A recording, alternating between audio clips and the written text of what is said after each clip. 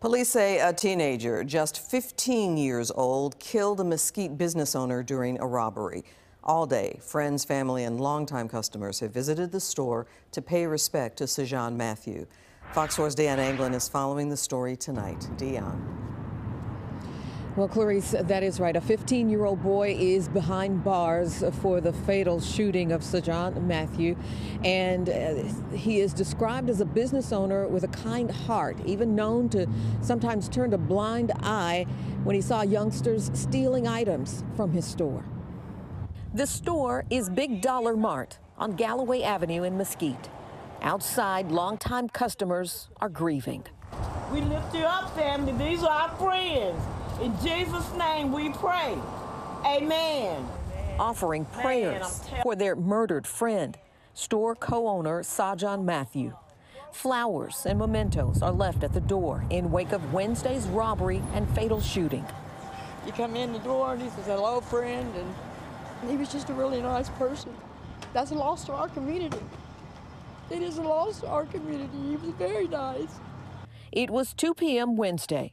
Matthew was discovered shot and wounded inside his store. He died a short time later at a hospital. Then another disturbing turn. Mesquite police announced the arrest of a 15-year-old boy for the fatal shooting. They say surveillance video helped with a vehicle description. We put out a notification to surrounding agencies that we were looking for a specific license plate, and the Dallas Police Department were able to locate this vehicle, and they took the suspect into custody. It is very painful. It is very painful.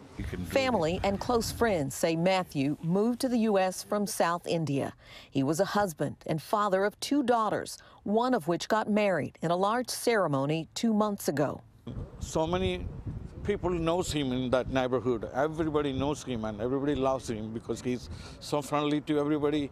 Matthew was known to be extremely kind, even when he sometimes observed people stealing in his store.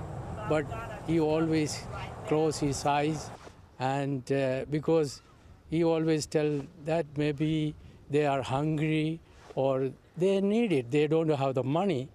Poignant is that he also thought of potential danger and often shared with others his philosophy for avoiding violence. So if anyone tries to steal anything or attempt to any kind of illegal things, so you have to give up and you have to save your life.